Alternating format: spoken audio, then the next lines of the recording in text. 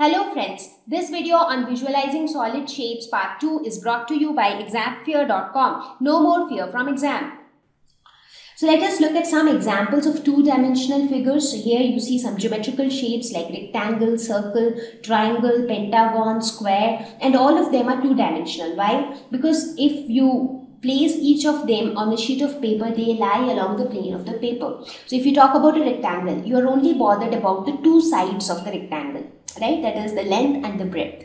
You talk about a square, again you are only dealing with two axes. One is along this side and the other is along this side.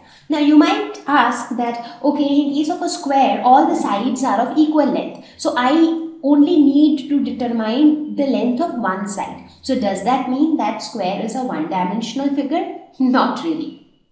That's because when we talk about 2D or 3D, we talk about the fact that how many axes are we working with in order to describe that particular figure. So when you talk about a square, even though the length of all the sides are equal, but you need an x-axis because some of your sides are running along this direction. You also need a y-axis because some of your sides are also running along this direction. So you basically need two axes. So you can describe a square in a sheet of paper, and that is why it is a two-dimensional figure.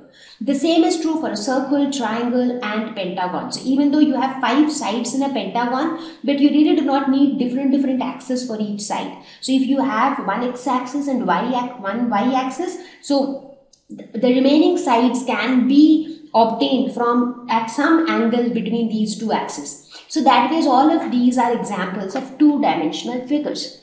Now you might be wondering, then what are the examples of 3D figures? So these are some of the examples of 3D figures. Now by looking at these itself, you must be getting an idea that how are these different from the 2D figures. So when you think of a sphere, just think of a ball. So when you place a ball on a sheet of paper, does the ball lie along the sheet of the paper? No. The ball appears to be protruding out of the plane of the paper. That is because of that extra third dimension.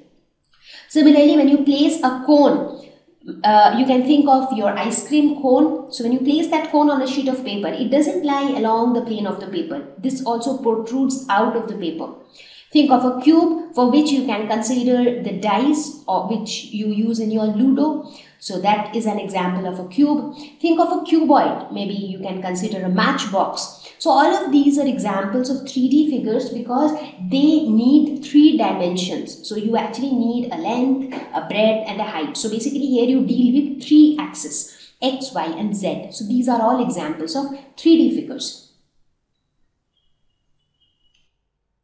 Thank you. Please visit examfear.com for free quality education. You can learn with a simple 4-step learning process wherein you can watch video lessons, you can ask your questions, you can refer notes, and you can take a free online test. We have content for class 6 to 12 on physics, chemistry, mathematics, and biology along with practical videos. So please subscribe to our channel for daily updates. Thank you.